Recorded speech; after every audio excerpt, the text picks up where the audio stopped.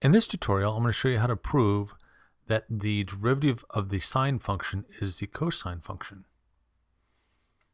I'm also going to show you how the sine function changes as x changes, how the slope of the tangent line is the derivative. I'll walk you through that. And here's the final proof. It looks a lot worse than it is. It's kind of like a head wound. But I will walk you through it step by step, so hang in there. I don't do the trig identities in this proof, but there's links to each of those as I use them in this video. You'll see it as it pops up. Let me draw out or graph out the sine function. It looks something like this. It's a wave. Goes up and down like that.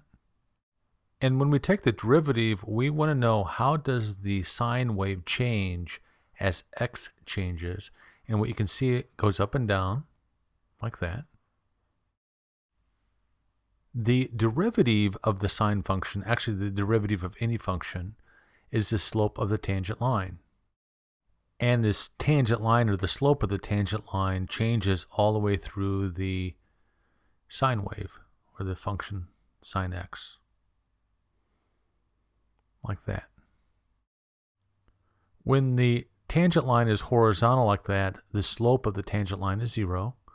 And the slope of the tangent line goes from negative to positive several times throughout the function. It's kind of crazy because the derivative of the sine function is the cosine function. And I'll draw that in there. So the slope of the tangent line at that point is slope is 0. And cosine is 0 at that point as well. So everywhere the slope of the tangent line is 0 or horizontal, cosine of x is 0. So every peak or valley of the sine wave, which is the blue wave, every one of those, at that point, cosine of x is 0. At that point here, cosine of x is 0. I want to pick 2 points on the sine wave. I'm going to pick x1, and the function is equal to sine of x at that point. And I'm going to pick x2, and at that point the function is equal to sine of x2. The difference between x1 and x2 is delta x, or the change in x. And it turns out that x2 is equal to x1 plus the change in x. I can rewrite the sine function x2 over. I'm going to move that over. And I can put there sine that is equal to sine of x1 plus the change of x. That's the same thing as x2, right? So the slope of any line or straight line is equal to rise over run. The rise turns out to be that difference right there. So it's a sine of x1 plus the change in x minus sine of x1. Now the run is x2 minus x1, which is also the change in x, or delta x.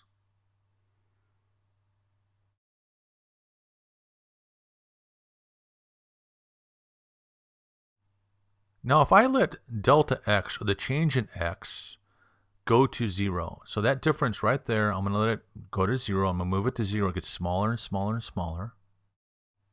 Then I have a tangent line right there, and that's the slope of the tangent line. So now I'm going to take this function, I'm going to simplify this function. And this is the same thing as taking the derivative of sine of x. I can rewrite this sine of x1 plus the change in x. I can rewrite that as sine of x1 times cosine delta x plus sine of delta x times cosine x1. If you're curious and you want to know why that works, I have a video with a link right below that walks you through this step by step, how that trig identity, which I just put in there, works. Then I subtract off the sine of x1, and all this divided by delta x. And here we go. Next step. I want to combine some of my like terms and move them closer together. So I'm going to take these sine x1s and move them closer together. So this becomes... So now I'm going to group these together. Sine of x1 times cosine delta x minus sine x1. All this plus sine of delta x times cosine x1 divided by delta x. And I just moved that delta x down. That's all I did. So now I have this sine x1 and that sine x1. I'm going to factor out. So now I have sine of x1, sine x1 times cosine delta x minus 1. So I just write in the right-hand side of the equation. I'm just dragging this down. I'm doing this step by step, so I'm just going to bring that down. I didn't do anything to it. And all this divided by delta x. And now, give myself a little bit more room. And let's not forget that what we're doing is we're taking the derivative of the sine function. So the next step is to remember we're going to take the limit as delta x goes to 0. I'm going to make two fractions. So I'm going to take sine of x1 times cosine delta x minus 1 divided by delta x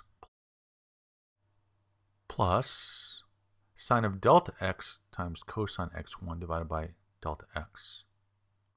And all I've really done is rewrite this equation out and made two separate fractions.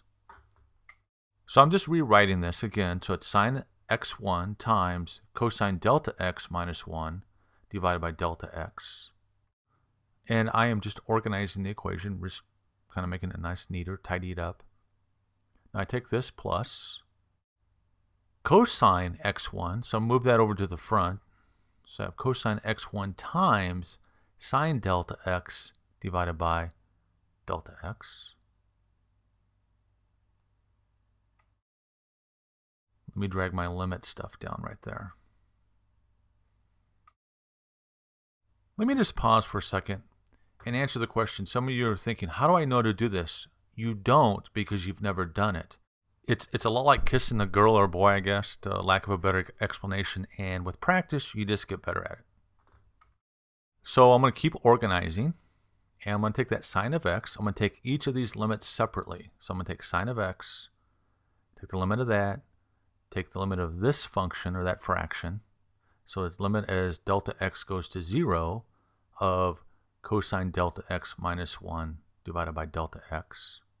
Then I take the limit of cosine x1. I'm going to do that separately again. So I have the limit as delta x goes to 0 of cosine x1.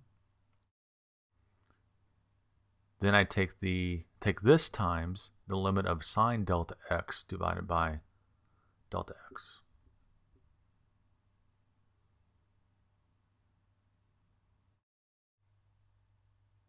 It turns out these two limits, the sine of x1 and the limit of cosine of x1, these are both constants. So let me show you what I mean by that. So now if I take the sine wave, and let me plot the sine wave back in, and I look at the limit of sine x1 as delta x goes to 0. So what happens to sine x1 as delta x gets smaller and smaller? It doesn't change. It's constant. So the limit of sine x1 as delta x goes to 0 is equal to sine x1. And now for cosine x1. Let me draw in the cosine wave. So what happens to cosine x1 as delta x gets really small and approaches 0? Nothing. It's constant. So this is all equal to cosine x1.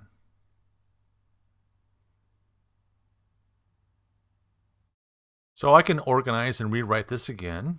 Put that back in. So that becomes just sine x1 times all this stuff to the right. Yuck. Anyway, plus, that is just cosine x1, let me put that in, times the limit of delta x goes to 0 sine delta x divided by delta x. Anyway. And kidding aside, if you can learn this, it's really going to help you in your calculus class. It really is. Trust me. So now, another trig identities, some trig identities. This goes to 0. So I can just ignore this part of the equation. And I'm going to show you a link to this in a second, so hang in there. And this goes to 1. So I've created some visual proofs to walk you through this, to explain how this works, why that's the case. That's 0, that's 1. And you'll see the links to those trig identities, so the proofs of those below. I'd encourage you to give it a go and look at it. Look at those videos. And after all of this, I'm left with cosine x1. And let's not forget that the derivative of sine of x1 is equal to cosine of x1. And really, that's not exactly correct. I'm going to rewrite that as the derivative of sine x is equal to cosine x. And voila, there you go. That's the proof. So, always share the knowledge, share the love, Facebook, Google+, and Twitter. Questions and comments below. Like the video and subscribe. I'm going to be posting a lot of calculus stuff this semester.